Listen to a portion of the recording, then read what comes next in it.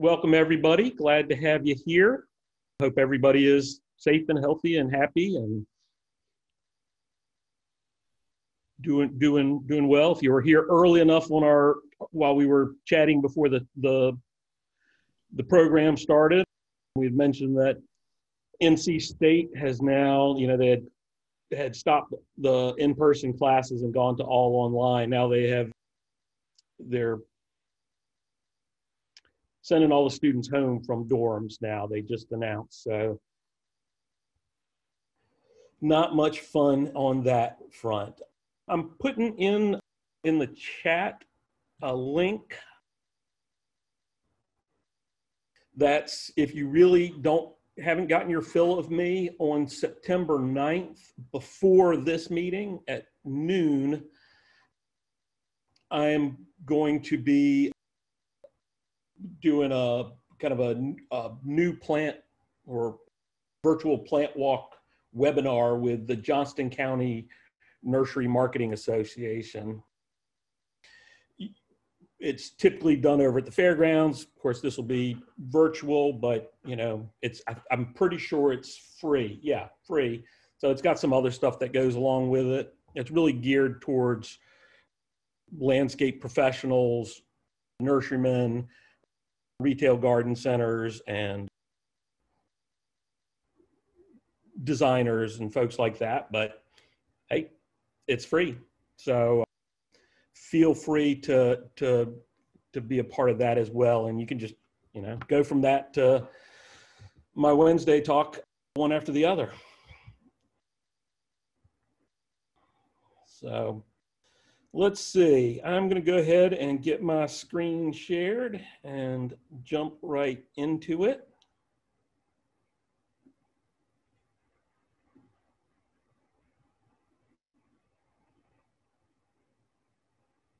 It always worries me when it takes some time to there you go. Looks good.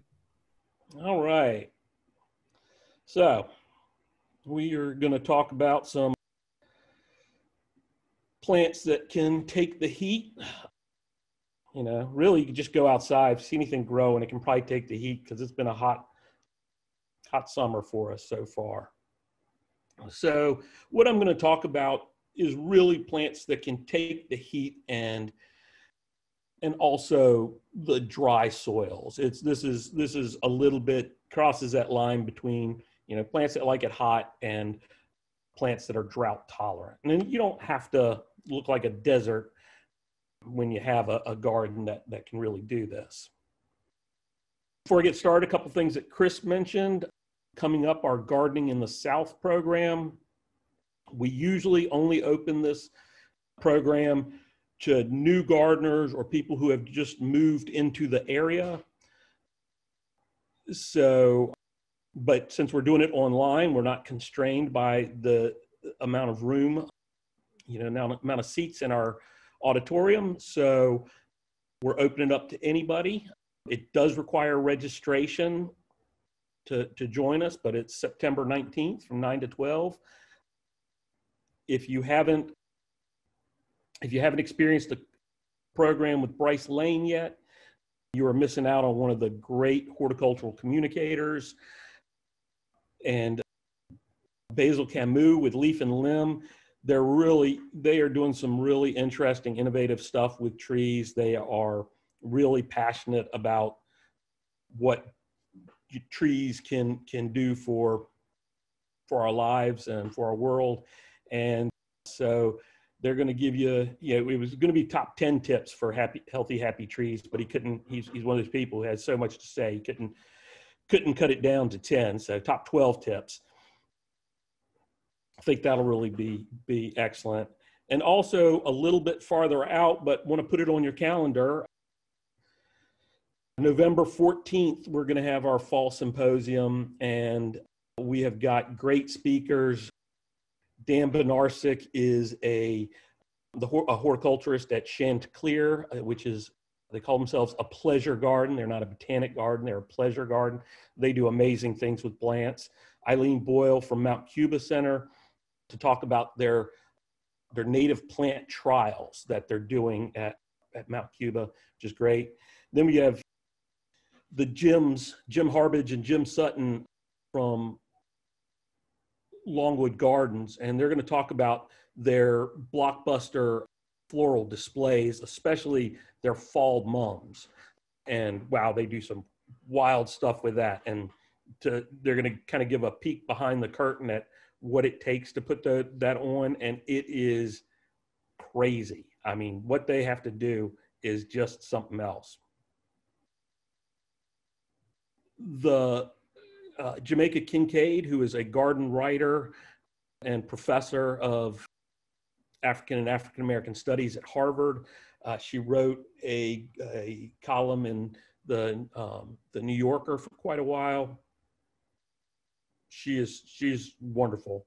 And then Jason Reeves, who does a lot of work with upcycled art in the garden out at Tennessee. I am really excited about this group. I think it's going to be a lot of fun. This is a pay-for program, so you do need to register and do need to pay for this, but it's pretty exciting. So just wanted to put those out there to get started. So, you know, we really like to test plants out in hard conditions out here. So we do a lot of looking for plants that will really tolerate, you know, the high heat that we have, you know, the often low rainfall over the summer, although this summer's been pretty nice so far in terms of rain at least, but boy, it's been hot.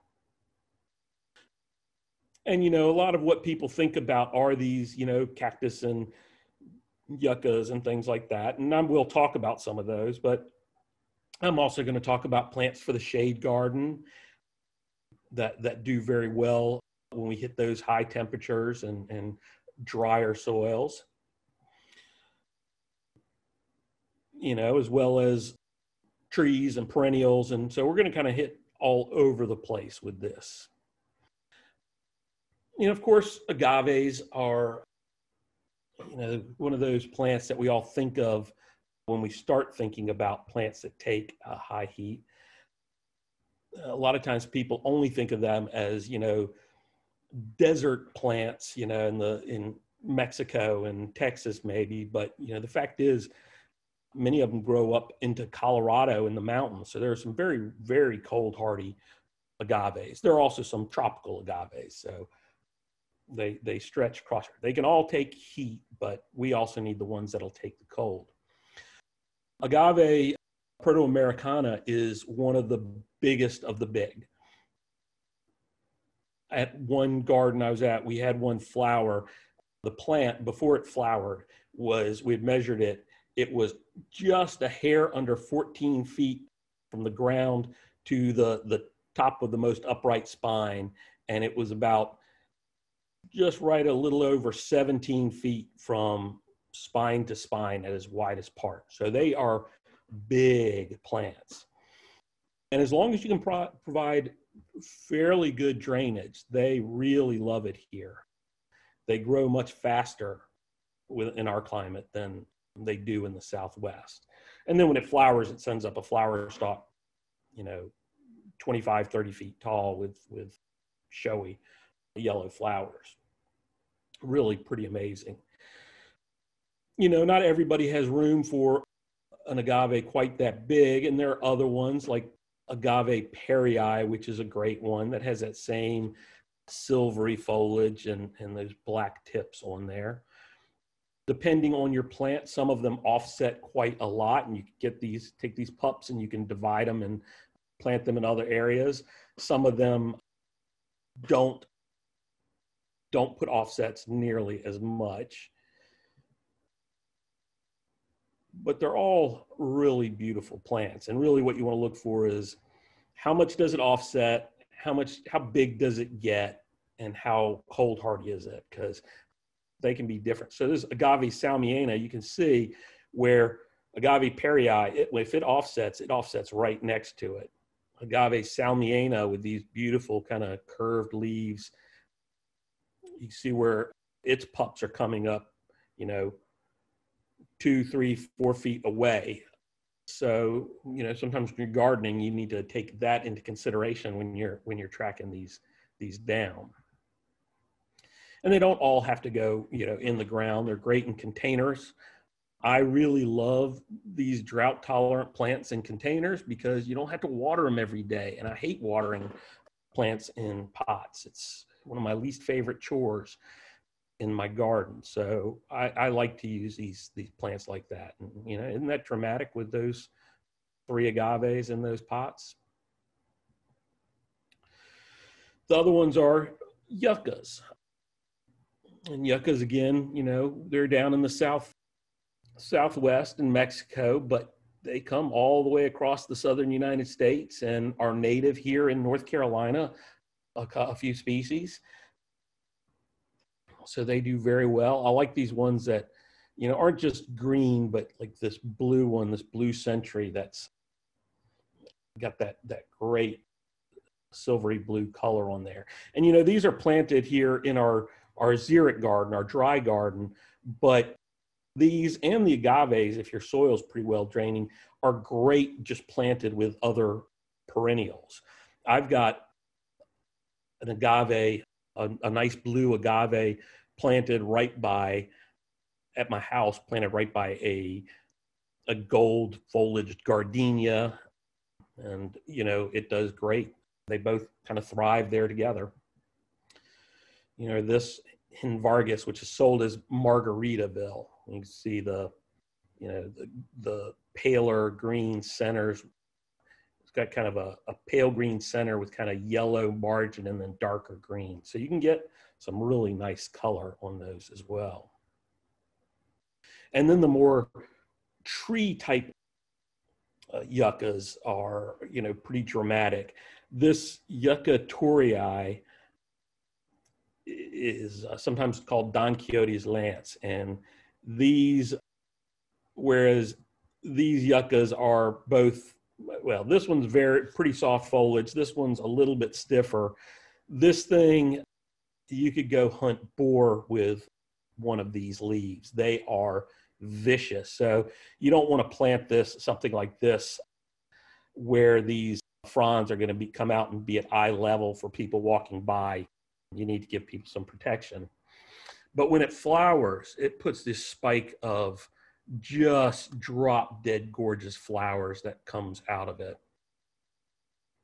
I think at one point, Chris kind of manages our photo collection. And I think he put the ultimatum out. No more pictures of Yucca torii in flower. We've got, 250 of them. We don't need any more pictures. But it's hard to resist taking a picture of it whenever you see it in flower. And in a fairly rich soil, it takes surprisingly little time to actually get a trunk on there.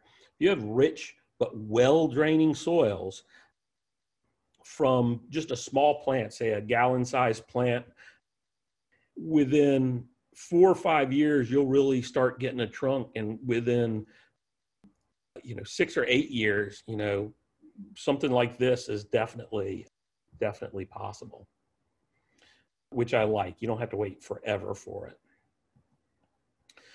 And perhaps my favorite of the trunked yuccas is Yucca rostrata. It's not quite as tall and big and gnarly as the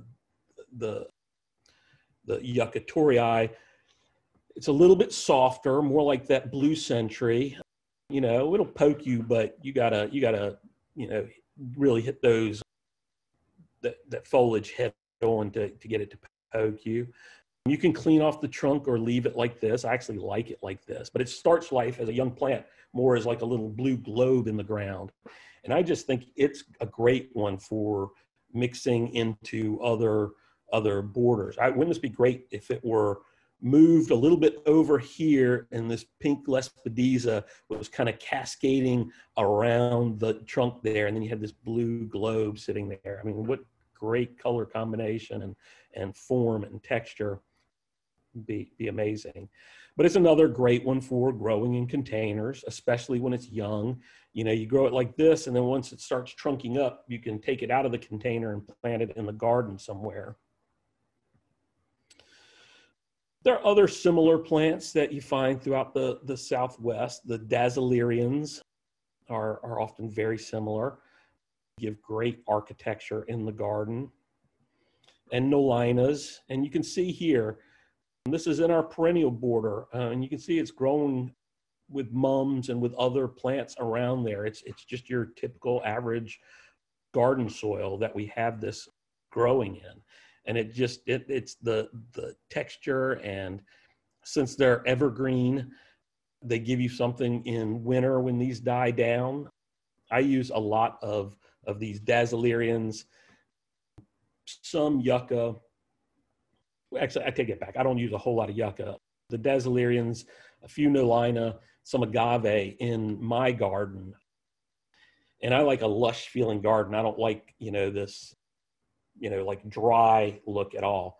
So I plant them with my other plants and, let vines clamber through them, let perennials, grow up around them. And I really like them. You got to keep, if you plant them small, you got to keep the other plants from overgrowing them and shading them for a little bit. But once they get a little bit of size like this, they can really hold their own. And I just think they're amazing like that.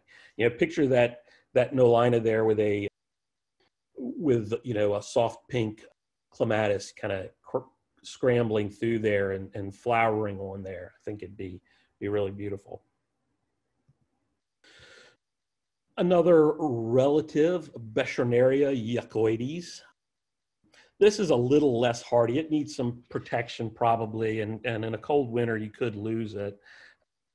But it's pretty amazing when it flowers. And it looks like all these other plants that are stiff and spiny, except for it's very soft. This is not one that will draw blood, even really if you hit the tips of those leaves. So a little bit kinder and gentler, probably better for, more closer to the coast than here in Raleigh, although it would have been fine over the last couple of years. But, like I said, even in winter, we've got deciduous shrubs here. All the perennials are gone. And even in the snow, this is that Nolina that I showed you, that had the mums right here, the yellow mums. And it's doing just fine out here in the winter, and it gives you something besides bare stems and bare ground over the winter. So I do like using them all for that purpose. But now we're going to move out of those, as we call them, woody lilies, and move into some other groups. Conifers are often good, but not all of them like our high temperatures. They causes a lot of fungal problems for a lot of conifers. So we're going to talk about a few that do especially well. People love the pines with this, what they call dragon eye type variegation, where it's bands of yellow on the needles. And, if you look down here at this bottom one, it looks like if you're old enough to have had a record player, it looks like those things you could cut out of the back of a magazine, and put on there and would spin around and hypnotize you. It's a great plant, but not all of the dragon eye pines really thrive in our hot conditions. And the one that I've found to be the best is this Pinus beni-kujaka. Actually, that should be kujaku with a U there. I thought I had changed that. Beni-kujaku means red peacock in Japanese. And Pinus densiflora is considered the Japanese red plump pine.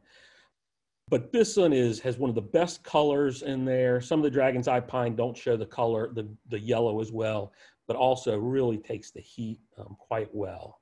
I think it's a favorite. And Pinus leucodermis, this is called the Bosnian pine, and Bosnia in the summer can be quite hot. And this is one that looks a lot like the alpine pines and can grow up It does grow naturally up in very high elevations, but really seems to like our heat. It's one of those pines, I really like it as a young plant. When it starts to get big and have a trunk and start losing its lower limbs, I don't find it quite as attractive, but it'll stay pretty nice pyramidal shaped for a pretty long time before it starts to get more irregular. And I really, really like it at those stages. And you can always get rid of it after that. If you have a little pine and you want to keep it smaller, and the new growth comes out, you know how the new growth on a pine comes out in like a tight little, almost like a finger. They call them candles. If you cut that in half when it's, kind of fully emerged, just cut that in half, it'll keep your plant much tighter and denser and cause it to branch in those areas the following year. And you can keep a much tighter, denser plant that way. I don't do that. It's a lot of work, but I know other people who do that. It's called candling your pine. Another great one is this Pinus pumila. Pumila means small. Pinus pumila can be pretty darn big. But this is a cultivar called Oliver, which has this really nice bluish foliage. Tends to be more irregular shaped than, upright, like you get with so many other pines. And it's one that really, again, takes the heat and drought very well over the summers. Kind of surprisingly well, because you wouldn't think this. But I've often found that the more dwarf conifers do better than the large growing ones in our climate. Now, the Cupressus arizonicas, these are the true cypresses, and they range, from Colorado on all the way down through into Mexico and places like that, usually growing in very dry, rocky spots. If you go to Denver during the winter, you think it never gets cold because it is freezing there up in Denver and above there. But in the summers, it can just get brutally, oppressively hot. And these just do fine. Sapphire Skies is one I really like. Got a really nice silvery blue foliage. Ultimately, it'll get, it'll start losing some lower limbs and become less of a screen type plant and become more of a tree. There's a gold one, a yellowy green one called Limelight. That's really nice as well. I like them both. One thing you have to remember about these plants, though, is, and a lot of people have planted these cypresses out as hedges and screens and things like that because they grow relatively quickly. They're easy, they're drought tolerant. So once they're established, you don't have to worry about watering them and all that. But where they grow naturally, they are rooting into, rocky hillsides and things like that. So they're really locking themselves into the soil with their roots, into those rocks. They go into the crevices and they hold on. And they can be up there on the mountains and take all kinds of wind and everything. When you plant them out in a row as a screen, and their roots are going all through, whether it's your nice garden soil or our heavy clay, and they're doing fine. They get bigger and bigger, and they become a real windbreak. And as a windbreak, when they're not holding on to, really gripping into the rock that's there, but are growing kind of shallowly over our clay or through our, your nice garden soil, if you've done a lot of amending, as they get big and they start blowing and they get wet and they're blowing in, a storm, they'll have a tendency to kind of pull over because their roots don't really grip as well in soils like we have as they do when they can really grow into rocky hillsides and mountains. So it's something to be aware of.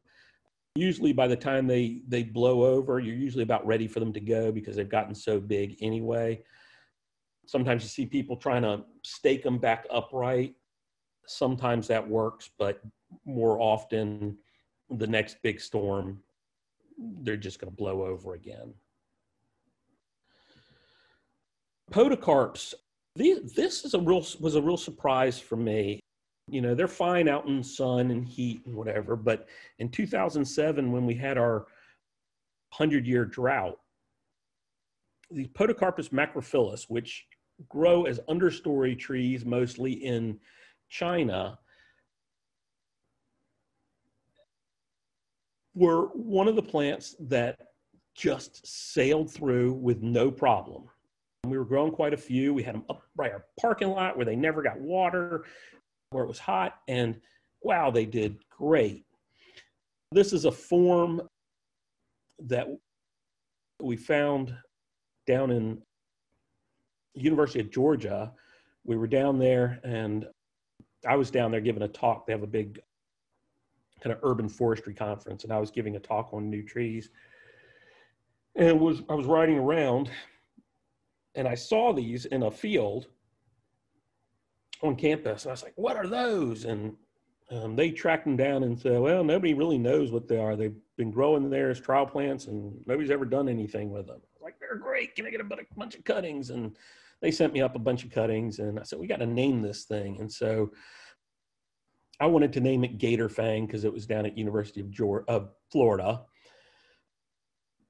They didn't like that, so they wanted to go with Sunshine Spire, which great, that's fine. We're still growing them out. I know we distributed a bunch of them, but I think that has the potential to be a great plant and just completely drought tolerant. And so after that 2007, when we saw how well the Podocarps, especially macrophyllus, did, we started collecting them. Oh, I got an old name on here too. That should be Akame, Akame, although it's being sold often as Royal Flush, and maybe it's got another name as well. But this is one that flushes out with red new growth if it's in sun. In shade, it's not nearly as red. All right, going to move off to conifers. We'll come back to some trees and shrubs, but get into the perennials because we all have more room for perennials than anything else, right?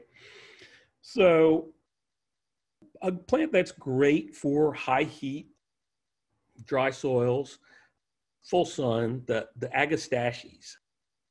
The agastaches actually, they need to be in well-drained soil if you get a lot of rain like we do in the East Coast. They will suffer if they get too much rain. And some of them can be kind of finicky, but the best ones are just amazing plants. This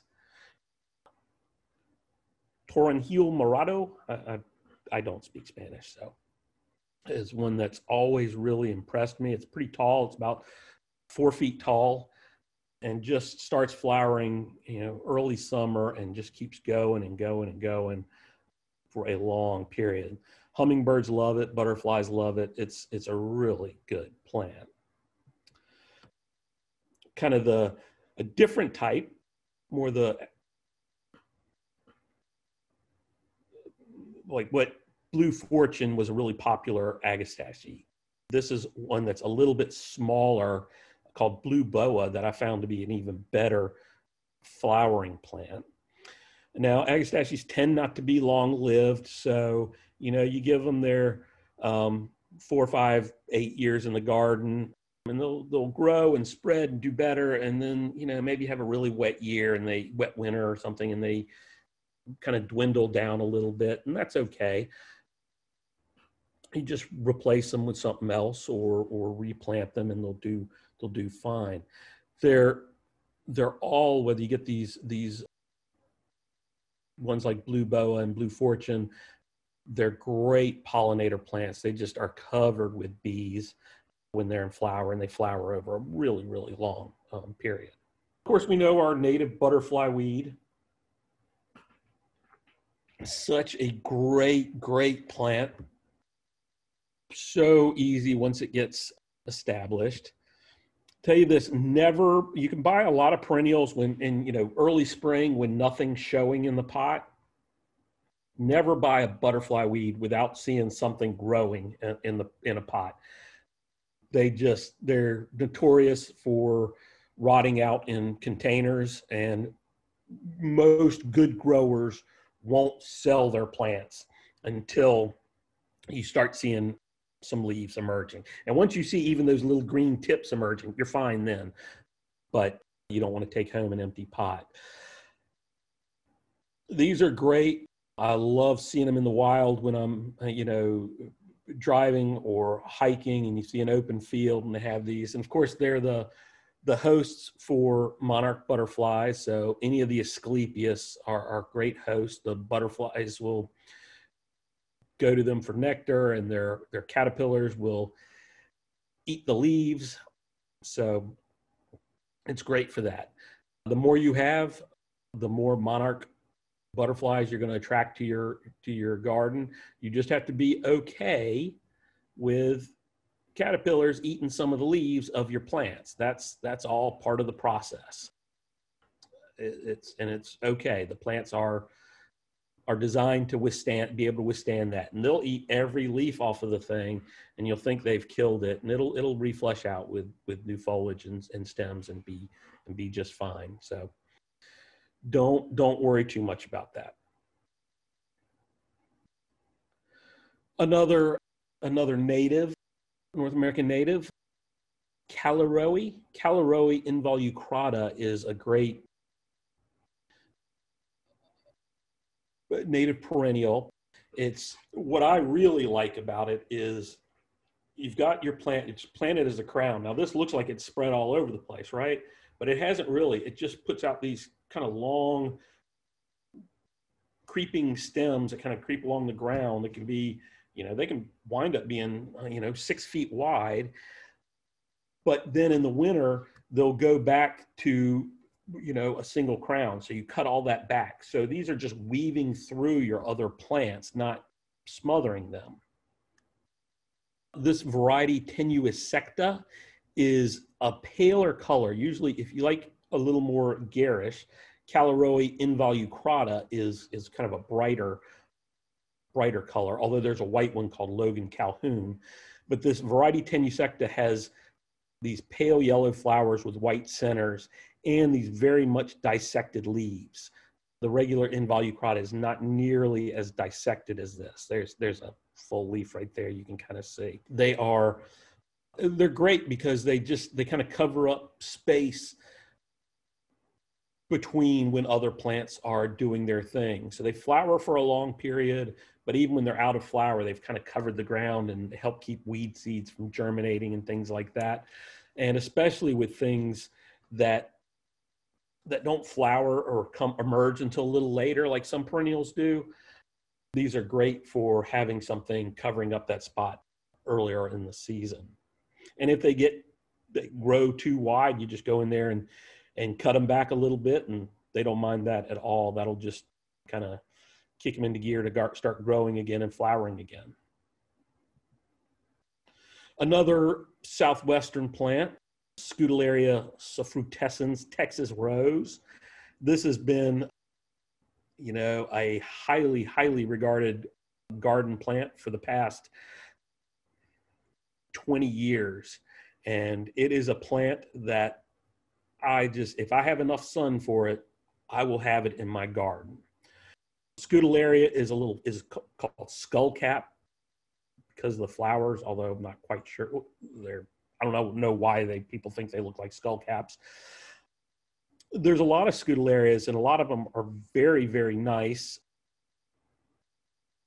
I've been growing one that was new to me this year. I just learned about it, Scutellaria mellichampii, which is named for, I think, the grandfather of Larry Mellichamp, if you know him. He was a professor at UNC Charlotte and has written several books, especially about native plants, and really a native plant guru. But it has blue flowers, and it's just been flowering and flowering. But this Texas rose stays nice and low.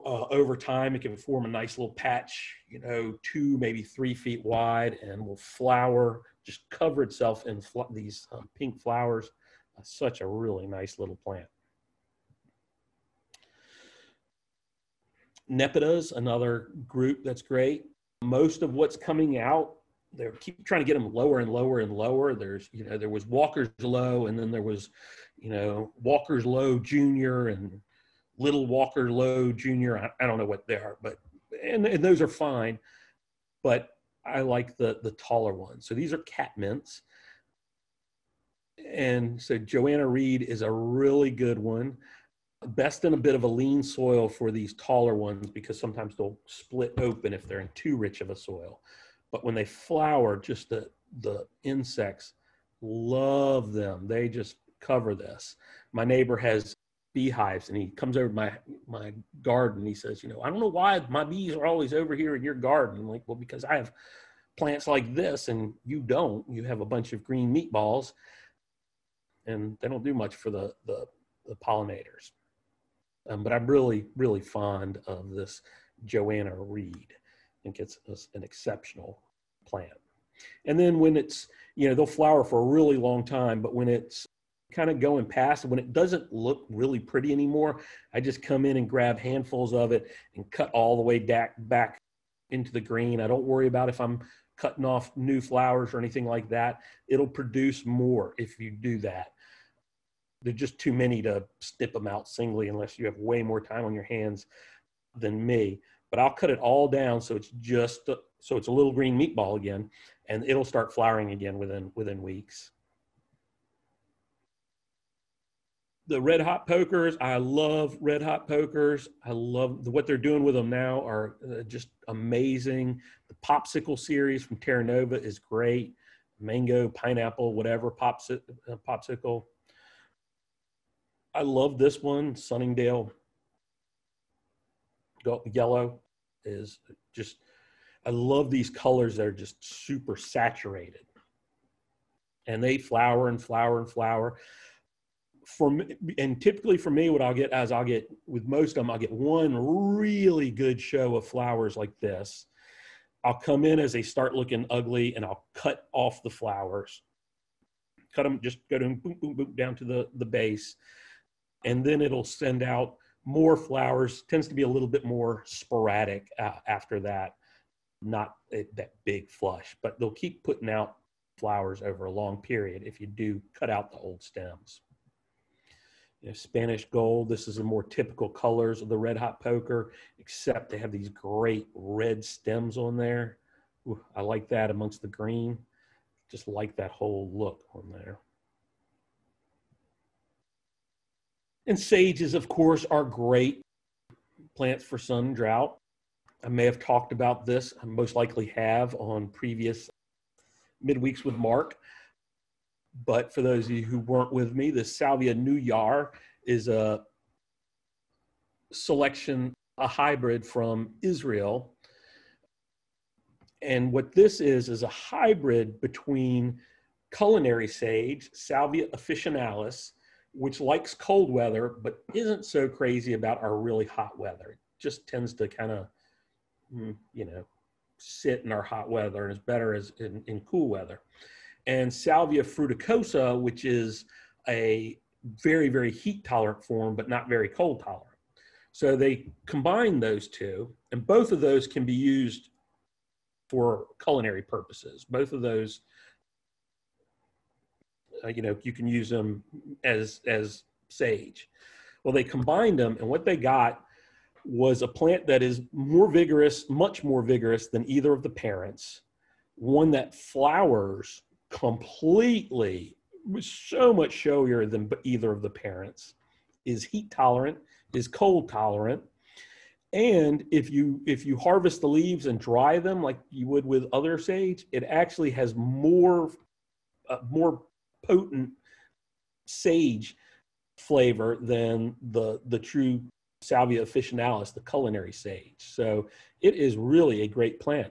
And if you look real closely, you can see it even attracts little lizards. There's a little anole on there on the leaf. But no, it's a really, really good plant, I think. It will kind of spread by underground stems, so you get a bigger and bigger patch. You just pull it up anywhere you don't want it and give it to a friend. They'll appreciate it. Just really fine plant. The Salvia gregii is another good plant. There are Salvia gregii in just about any color you want. I like this Desert Blaze because even when it isn't flowering, it's got variegated foliage, which is nice.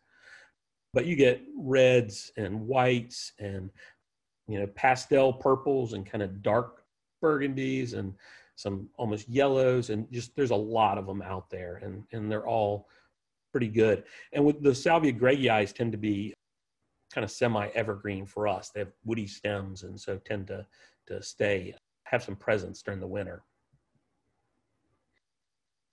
Baptisias. What can I say about Baptisias that hadn't already been said? These are phenomenal plants. They're natives, but what's been happening in breeding is just led to some great breakthroughs in these plants. Baptisias, I always joke in my lazy gardener class, they're perfect because once they're established, you can't kill them. I mean, you really can't kill them. They are tough. And two, if you just leave them alone, at the end of the growing season, they kind of turn gray, maybe brown, and everything else in the garden, you know, you have to cut back. They will turn brown, and all the stems will abscise at the bottom. They will just naturally detach, and they'll kind of blow away like tumbleweeds, and you can just let them blow into your neighbor's garden. So perfect for lazy gardening. This is maybe my favorite right now, lemon meringue. You know, they come in whites, yellows, blues, some burgundy colors, even some chocolatey colors. But in terms of just a show in the garden, I think this has been my favorite in recent years. It's so many flowers. They sit above the foliage. Really, really good plants. But there are a lot out there. And here's the thing with people who have never grown a Baptisia. If you go to your garden center and you go look at the Baptisias they have, you're going to see like a gallon plant or a quart plant, and it's going to have one or two little stalks in it. And you are going to say, I am not going to pay for that. There is no reason. There's nothing there. They always look ugly in a pot. Always in a growing container. Take it home, put it in the ground. They establish very, very easily, and they will grow, and every year they will be better. Every single year. And if you ever have to move one that's established like this one, plan on having a second shovel, because they are there for life, and you may have to break a shovel to get it out. So they're one of the best perennials. And you know, if you grow them in a place that's shady, they will still grow. They won't flower quite as heavily, but in like light shade, they do just fine. In heavy shade, they look spindly and won't bulk up as quick, and are best in sun. But yeah, you can grow them kind of anywhere. Love Baptisias. The other one's Baptisia sphaerocarpa. This is screaming yellow, a really bright yellow one. I don't have pictures of the blue ones, I guess. I thought I did. I wonder if I saved the wrong version of this. Doesn't matter. Just think the same thing in pale blue or lavender or a nice royal blue. There are some other species out there that are really neat. Baptisia perfoliata is one with yellow flowers, but it's not very showy because the flowers, you see these are flower buds, and the flowers you'll have flowers in each of the leaf axils, not those terminal spikes like the other ones. But look at the foliage. I mean, it looks like you're growing a bushy eucalyptus in your garden, and it's silvery blue, so great for kind of providing some textural and color contrast, and it just makes this nice, perfect mound of great foliage. And another one from the foliage, for foliage, this is a Georgia native plant. Again, not quite as showy as some of the other ones in flower, although it is nice yellow flowers, but it's called Baptisia arachnifera. And it's got these leaves that have these white hairs over it. The stems are covered in white hairs. The flower buds are covered in white hairs. Just a really showy little plant. Now, you're not going to be able to get this through mail order unless you get it from somebody in North Carolina, like Plant Delight's Nursery, because it's federally endangered, and so it can't be shipped across state lines. You can drive and pick it up and bring it home, but they can't mail it across state lines unless they have a specific permit for that. But gorgeous little plant. And these, like I said, you get them, it's one or two little spindly stems, plant it, the next year it'll have, double the amount of stems, it'll have some good flowers. The year after that, it's going to be this really full, nice plant. The year after that, it is a showpiece in the garden. I'll move into more shade. Some of these plants are great for hot, for dry. This Aspidistra, all the Aspidistra elatiors are great house plants. They're some of the few house plants that I manage to keep alive because I don't like to water, and these can thrive on neglect. Asahi is one that's got this almost brush streak of white down from the tip of each leaf. There's one that has even more white called Snowcap, which is really beautiful, but I actually like Asahi more. I think it's a little more of a delicate thing. And these will bulk up year after year unless we have a very cold winter, they stay evergreen. It's, the common name is cast iron plant because they're so tough, but they're great for giving you that upright kind of vertical accent in the garden. Lily of the Valley, another one, you can plant these right around the bases of like oak trees and things like that suck up a lot of water. They seem to do fine in situations like that and will make a really nice ground cover. Striata is one that has these stripes on the leaf. If you're looking for this kind of look, you're probably the better one is one called Potsdam Stripe, which just has the stripes last longer and are more uniform on the plants, but they have the great fragrant flowers. Just super. I love them. I grow a lot of different lily of the valleys. Some people don't like them because over time they can really form dense ground covers and they spread, and I'm like, you just need to put them in the right place, spots where other things don't want to grow. They do great. And if they grow somewhere you don't want them, you just dig them up and, give them to friends. I love sharing plants with friends. Then, if they're a great gardener, they'll give you plants back. And if they're not a great gardener, then after you've given them a bunch of plants, you can ask them to help you move, or you can borrow their pickup truck or whatever. That's how I get things done, is sharing plants. Epimediums, another group that is great for our hot climates and dry summers. They can really do well with that. I like these ones that have great foliage in the spring. Some new epimediums come out with really dark foliage, like this Dark Beauty. Some have maroon speckling all over the leaves. I really like that because you get that and then it flowers. This is Dark Beauty a little bit later. There's still, a little bit earlier it comes out, and new growth still coming out that's that dark, but then it's got all the flowers on there, so you get kind of multiple effects from the plant.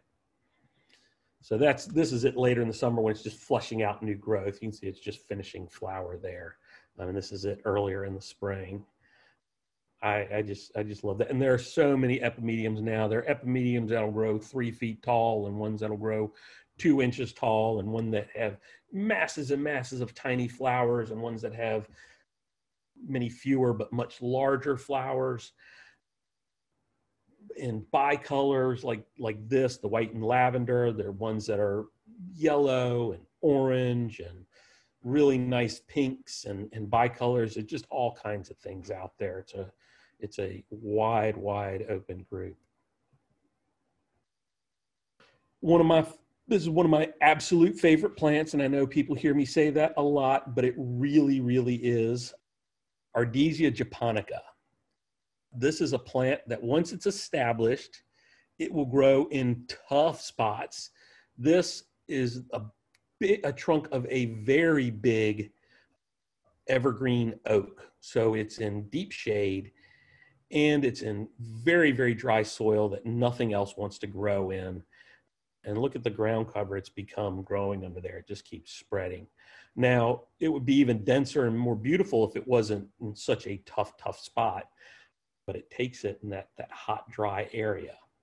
And so it's a great plant. And then there are all kinds of selections of it. Here at the Arboretum, we have over 40 different, a lot of them are still in our nursery. They're just, they're very young plants. And the most vigorous ones are great for growing as a ground cover. Maybe the hardiest one is this shiramen, which is a small leaf, low one that is really great. It fills in quickly, only grows about 4 inches tall as compared to this is 6 or so inches tall. Flowers are not real showy. They're kind of pink flowers under the leaves, and then it'll form bright red berries. There's some berries here that are just starting, but again, since it flowers under the leaves, the fruit are kind of under the leaves as well.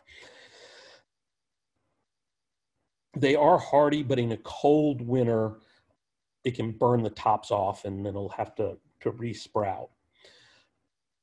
In Japan, even though these are ground covering plants, they will grow these really odd ones in small pots and they call it koten enge is the culture of these specific plants. And there's a group of traditional plants that are grown this way in Japan, the Ardisia being one of those. And we are going to be doing a program on koten enge in December. So keep an eye out on that. It should be a lot of fun. But these are just a few of the different kinds that you can find. Something else like Ardisia that you can grow in really rough spots are Iris reticulata, our little reticulate irises.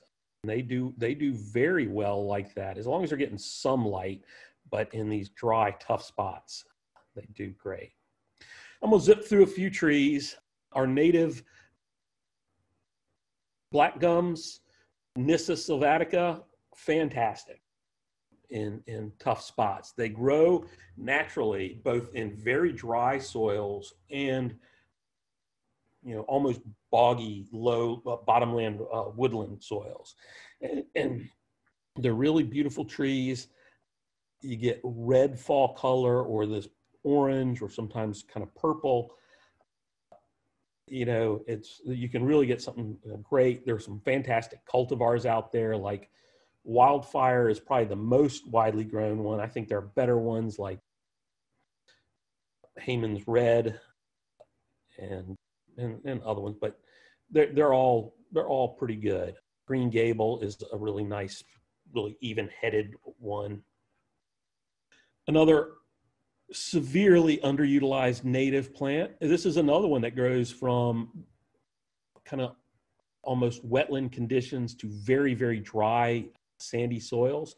Cyrilla racemiflora. It grows kind of as a large shrub or small tree. During the summer when it flowers, it is one of the best pollinator plants you'll ever be able to find. And then in the winter, fall into winter, it's kind of semi-evergreen, but it will turn bright red like this. And this is a picture I think taken in late December. So you can see it's still got green leaves on there, and it's really the older leaves that are going to fall off anyway that are turning this bright red. But I think it is one of the truly, unfortunately, undersung plants, native plants that we have. Myrica cerifera, or Morella cerifera, our southern bayberry is a great one. This is Soleil, selected here in North Carolina, which has gold foliage, but another one that will grow basically anywhere. They are tough as nails, and you can plant it anywhere. In sun, especially for this Soleil, you get the best color for it. But they do get big. You can shear them. You can trim them into hedges. You can, carve them into animal shapes if you like. They're really amenable to all of that. So you can keep it smaller. You don't have to let it get way too big. Osmanthus, can't give a talk without talking about Osmanthus. Osmanthus fortunii is a hybrid Osmanthus, not quite as fragrant as Osmanthus fragrans, but still very fragrant, and really one of the more beautiful ones in flower. And it's also really what I consider one of the very toughest in terms of drought tolerance and heat. They get to be big plants. It takes a little while for them to really get going, but they're great. And then the Chinese fringe trees, again, this always goes in talks where I talk about tough plants. It is one of the toughest of all flowering trees, the Chinese fringe tree, Chionanthus retusus. We have a native one, which is beautiful, which is great. It's not as tough and doesn't quite give the same look when it's in flower, but that's gorgeous. Fall color, you can sometimes get a little of yellowing on there, but I wouldn't say much about that fall color except for the way it backlights those fruits. It's pretty nice.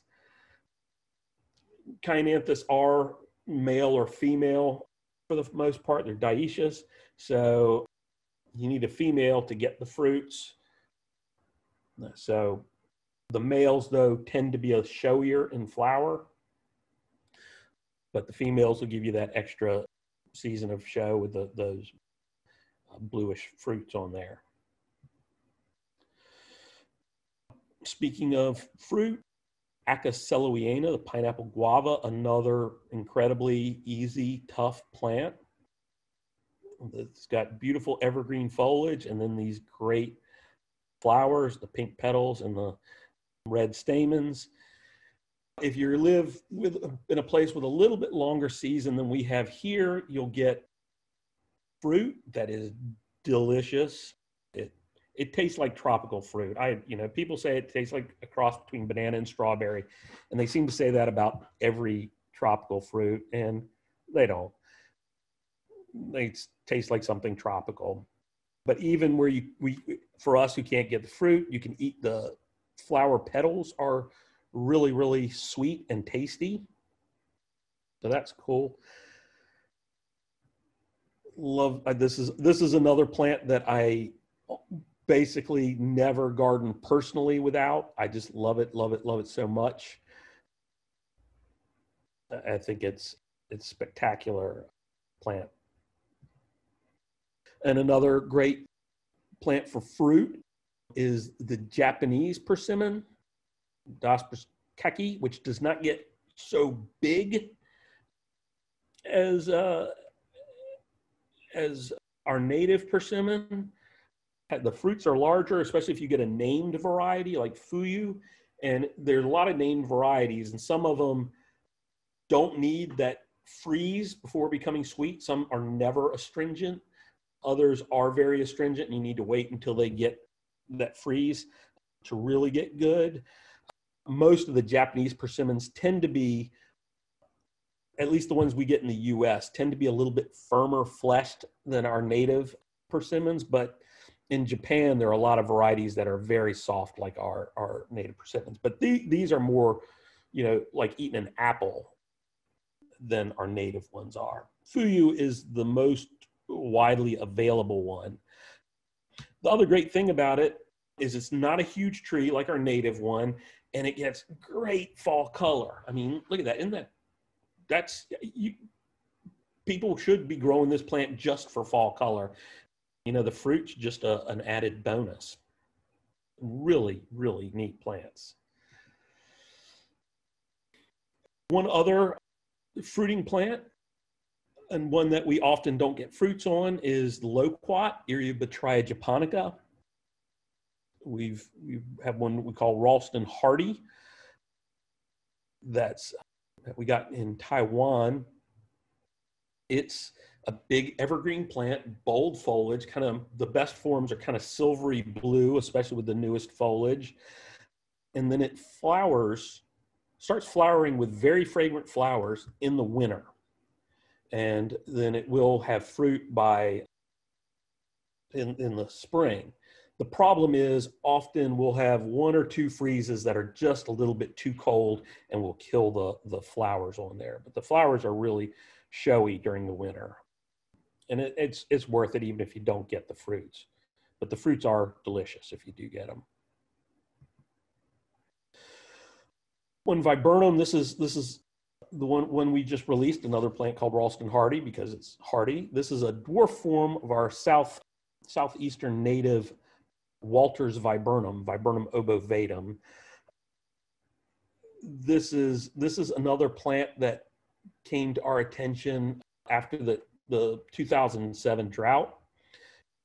The viburnums were very, very badly affected by the drought, but this dwarf form, this Viburnum obovatum, this species, really sailed through without a problem, probably because it's native to South Georgia and Florida, but is also perfectly hardy. And we wound up naming this one variety and distributing it. So if you drive by the landscape renovation of the D.H. Hill Library on Hillsborough, they've planted these out in mass out in front of the building. So, and UNC campus has those a lot as well. So they've got a couple thousand Ralston Hardy on the UNC Chapel Hill campus. I like that. Arbutus, this is a Mediterranean plant, and you can probably see how it's related to blueberries and pieris and plants like that. It's an evergreen arbutus. It has flowers, and then it takes it a full year to develop fruit. So you'll get fruit and flowers at the same time on the plant. I really love it. It's hard to find plants to purchase. I like the dwarf ones like Elfin King and Compacta, just because of size constraints and that kind of thing. But it is, just think a beautiful little plant with that dark glossy foliage, the flowers, and then those bright fruits. But you don't see it offered very often. You got to kind of go to specialty places to get it. We all know butterfly bush are tough as nails, right? They can take the hot and dry. I love this bright gold one called Evil Ways with that kind of garish flower with it. I like tacky. Put that in your hot border. I just love that. I think that's great. But you know, all the butterfly bush are really good. If you don't have a lot of space, the ones that were released by Denny Werner and the Arboretum, like Blue Chip and Ice Chip and Blue Microchip, are all great dwarf ones. Also, there's another series called Pugster, which has really big flower panicles on really compact plants, is a great one. So I'm going to end there. Reminder about gardening in the South, September 19th. Go ahead and register. We can let a lot of people in this, but there is a limit to how many our technology will allow us to have. So if you think you're interested, make sure you register. If you do register and decide not to join us, let us know, because that way we can let more people in. Also, don't forget our fall symposium, Falling for Color, on November 14th. You can register for that now. It's online. That, again, there's a cost with this one, but again, there's a limit to how many people we can take, and I think this is going to be very, very popular. So make sure you register early. And then again, since we always get asked what's on the plant cart, we've got Agave potatorum Becky. This is not a terribly hardy one, so you probably want to bring it inside. But the nice thing about it is, unlike some of these really variegated agaves, it will offset.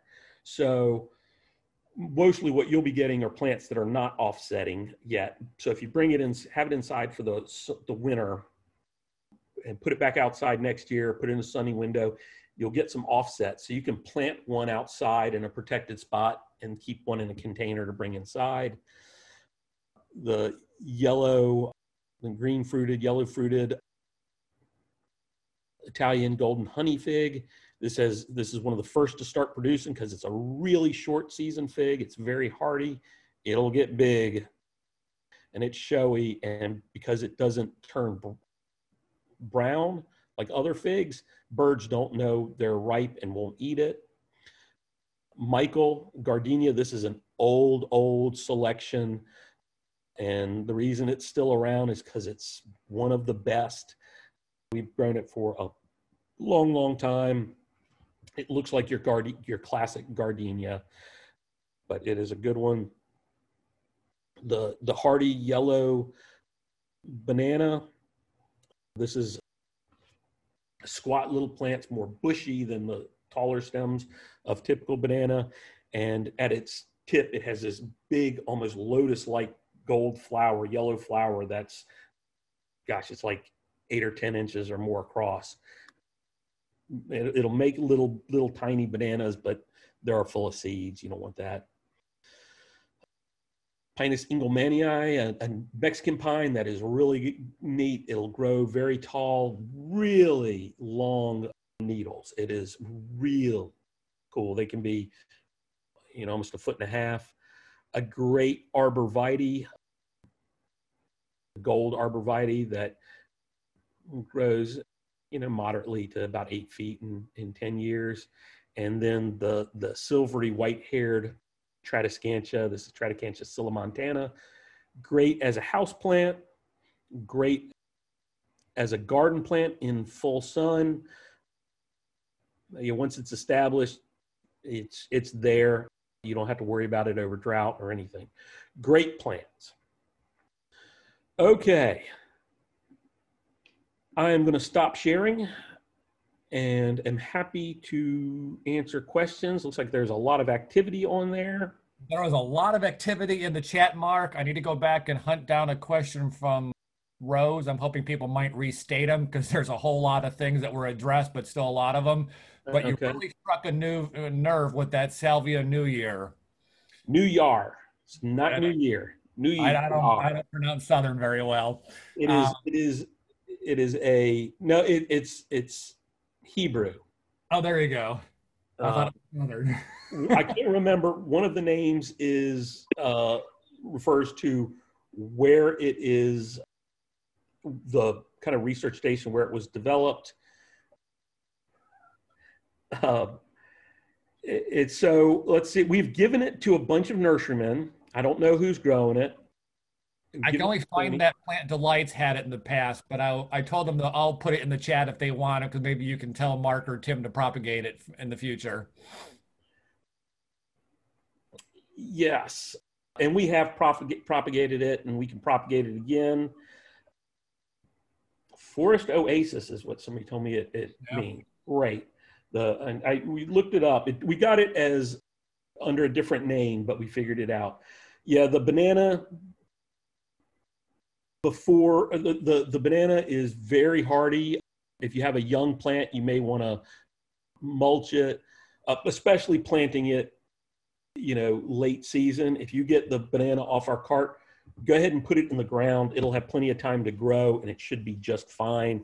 If we're going to have exceptionally cold winter, throw some branches over it or something like that during the cold spell. But otherwise, you should be fine. And you don't cut it back like other bananas. Leave it up. The Rose was looking for the name of the plant before the Nolina. Was that the Daisylirian? That was Daisylirian, yes. The compact buddleia that I mentioned several. The ones from the Arboretum are like blue chip, and there are a bunch of them. They all have chip in the name. But the one that has the really big flower clusters on a compact plant are in the Pugster series. So let me write that, Pugster. So it's like Pugster blue, Pugster white, Pugster lavender kind of thing. Oh, the plant giveaway. I was supposed to do that up at the beginning. I was going to do that. Here's how the plant giveaway is going to work. And for those who are not members, the giveaway is for members only. The giveaway is always the first Saturday in October. What we're doing is we are propagating a bunch of great plants like we always do. We are going to have the members who want to participate are going to have to register. We will put something out there. You'll have to sign up that you are going to participate, because we need to know how many people are going to be coming that Saturday morning. And we will get everybody what JC used to do when he would visit nurserymen and go places. He would have these grab bags of plants. So everybody will get a grab bag of really great plants from the Arboretum. You won't be able to select what you want. It'll be basically random what you get. If you get something you don't want, give it to a friend, trade it around, that kind of thing. But they're all going to be really, really great plants. And we will you'll come by, show the thing showing that you had registered to come by, or tell us your name and we'll check you off the list of members. And then you'll drive down on Barrel Road a little farther, and we'll have stations where people will just hand you your grab bag of plants. What time? We haven't decided that yet, but likely it'll be, 9 o'clock on October the 3rd. October the 3rd in the morning is when it will be. We will have more information about time as we figure that out. There won't be any mailing plants, anything like that. There's a question about whether leaf mulch will be available despite NC State being open. The leaf mulch is a joint program between ourselves and the horticulture field lab.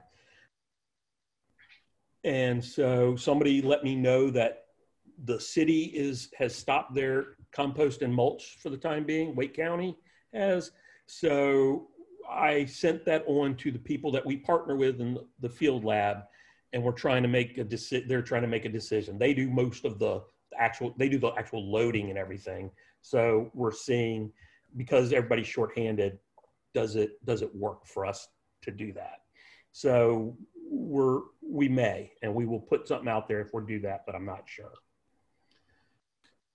Bill asked, how much sun does ACA need? I know it likes full sun, but I don't know how. Full sun, yeah. I don't think it does shade very well. Okay. We thought about sun and shade grab bags, and we just can't. It's too complex when people start being able to make selections in that way. I just don't think it's going to be able to happen. We will still put that under advisement, and we'll talk through it as a staff and see if that is possible. It's a lot of work. It is. It just is one more layer of confusion. It's one more layer of, during the pickup, having to direct people to different spots and that kind of thing. We will, at some point, we'll have a list of included plants in the giveaway. I don't know if that will be, I don't think we'll be able to have it up beforehand. And, there's a question about 2 grab bags for family dual members. That is a great question, and it was something that we were talking about it this morning in a Zoom meeting with staff, and that was something that kept running through my head to bring up once we got through, and I kept forgetting about it. And tomorrow we'll have a staff meeting, and Chris is going to help me remember that is going to be something we'll discuss, how that works for dual members, for memberships above the individual level, because there will be something for that. Yeah. and that's something that we'll have to get that information on. There's a good one from Kathy. What's that? Good question from Kathy. New T-shirt available the new yet? T-shirt available yet? We don't have a date for the new T-shirt yet. It should be available early September is when it's going to be, and you will, as soon as it's available, we're going to put it out so you can order it. And the T-shirts are going to be all mailed. They're not going to be pickup, so there'll be just a little surcharge for shipping, but it's going to be basically at our cost for the shipping. And that's when we're gonna send it to you. So if you want to buy a shirt for your friend in Michigan, we can ship it straight to Michigan if you want, or Western North Carolina. That's good. I'm Will you be 100 notified? miles from you. Yeah, and yeah, I mean, that's great. So yeah, we can get that to you. We always let people know when their membership needs to be renewed. If you get by without knowing that your membership needs to be renewed, you are blocking our emails and not open up the mail we mail you, because we do make sure we get you both ways, because some people like email, some people like a letter. So I don't know if there were other questions before that Chris hadn't gotten to. The Salvia New Year, we always try and propagate that some, so we'll make sure we get that propagated and available to y'all for sure. I think I got a whole lot of the questions today, Mark, but they certainly were flying fast and furious, because I don't know if it was the topic today or got a different group of people, but wow, they were fast. Yeah. And prolific. Well, I am glad. If anybody has a question that was not answered, go ahead and retype it in, and I'm happy to answer it, because, it is a lot of things in there, and I know Chris can't hit them all. Well, there answer all of them, but I did remember one. I didn't remember the Sunshire Spire Podocarpus. I could be getting the name wrong. Someone asked what the height was. I gave them the height of the species. Yeah, Sunshine Spire is, I like to give in 10 years. In 10 years, you're probably looking at 10 to 12 feet. When we get to my last talk that I have scheduled so far, the last September, I'm going to be talking about great trees, and I'll show a picture of a podocarp that is well over whatever you found in there. It's also 250 years old, but think of a huge oak, it looks like that. So yeah. Question, any idea when we may be opening again? Well, we hope we're moving in that direction. We have some volunteer groups that we've been able to bring into the garden to help with the weeding that we need to do and getting things ready for people back in, because we want people back in. The university has just made the decision to send everybody out. Someone mentioned Cape Fear. Cape Fear has a much more open kind of footprint than we have. It's, is what it is. We would like to be open. That is our goal, is to be open. So we are working as hard as we can to get there. Where can you get the Ralston Hardy viburnum? Should be able to get it from local garden centers. Ask them for it. There's a bunch of growers around. It's been very, very popular, and so they run out. So if you if you try and get it this fall, it might be all sold out. But if you talk to a good garden center and say, I want it in spring, put me down to get some, I think most garden centers will try and help you out with that. Another question about fall color on Nyssa. Nyssa Wildfire has a really nice red fall color. It has been very popular. I think it grows really well in nurseries. So it has become one of the more popular ones, one of the easier ones to find. I actually like Red Rage, which is another one that's being grown. It has the reddest, the brightest red, think burning bush kind of red foliage. I think it's great. It's a little bit harder to find sometimes, but Wildfire has consistently good fall color, whereas some other, if you just have seedlings of Nisso, they may not have as good a color. Is the viburnum borer susceptible? We have never had borers on it or heard about it in the nursery, so I think it's probably pretty good.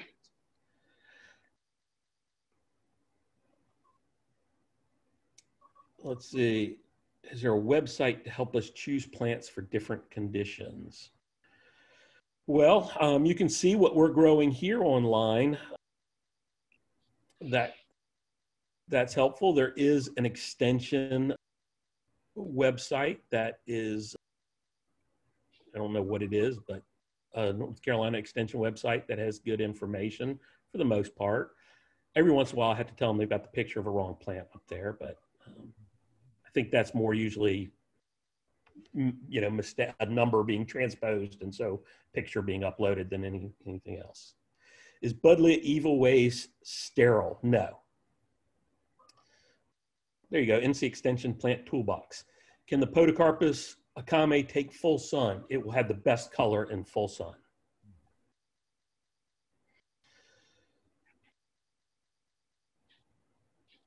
Other questions?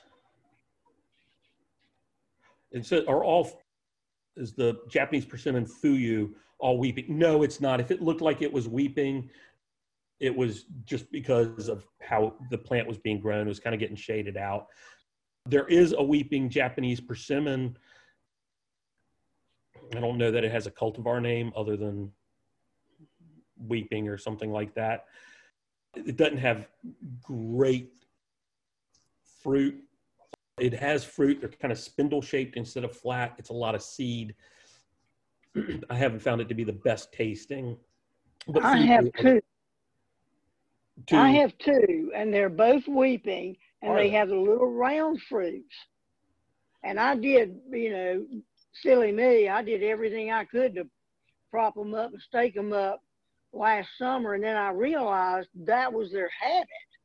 Oh, I'd be interested to see some pictures of those. If you want to email me some pictures of them, I'd love to see that. Yeah, because I didn't know. So the fruit, the foliage is beautiful. It's glossy and dark. And I left the fruit alone this year. Last year I pulled it all off, but this year I left it alone. And it's the little round, little apple-shaped fruits. I'll send you some pictures. That would be fantastic. I'm very interested in that because the weeping form I know has kind of these very, very different, long, narrow fruits. Yeah. Compared to I don't know what I have then. Very interesting. I would love to see that. Thank you. This is exciting. Last week I got somebody has a great plant that we're gonna graft that came out of the meeting. This is fantastic. You know, the only thing I hate is that everybody asks these wonderful questions in chat, questions I probably would have never thought of that I would love to hear the answer to, but I can't read the chat and listen to you at the same time.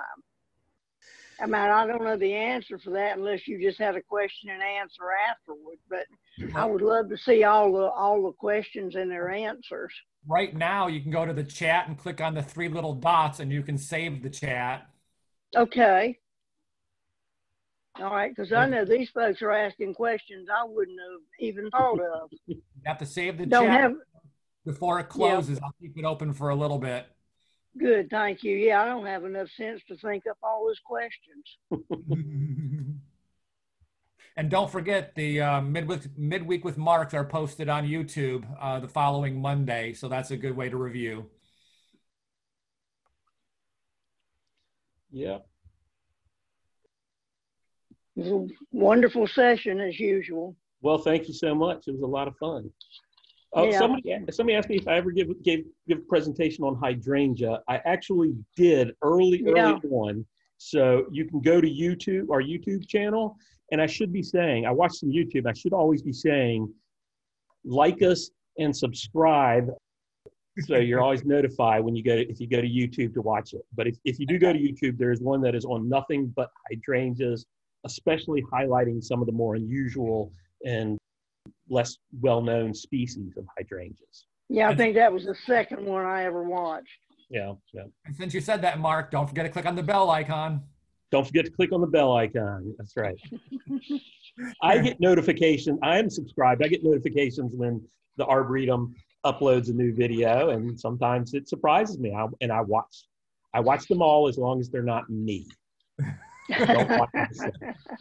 But I watch the children's programs ones. Those are great. Garden Story Time. I love them. All right. Well, thank y'all all so much. This is always a high point of my week, and really, really enjoy it. Don't forget, there are all these great programs: propagation, fall vegetable gardening, gardening in the South, fall color, just all kinds of things. So join us. You get to hear people other than me. This is how do you see the hydrangea presentation? You go to YouTube and look at the midweek with Mark. Yep. So on the bottom right side of every one of our web pages are all of our social media icons. And all you need to do is look for the little YouTube icon. That'll be the play button. And if you click on that, that'll go to our playlists. And Mark's Midweek with Marks, as of right now, are still in the miscellaneous. And I do want to create a Midweek with Mark playlist. So we'll get that going soon. Fantastic.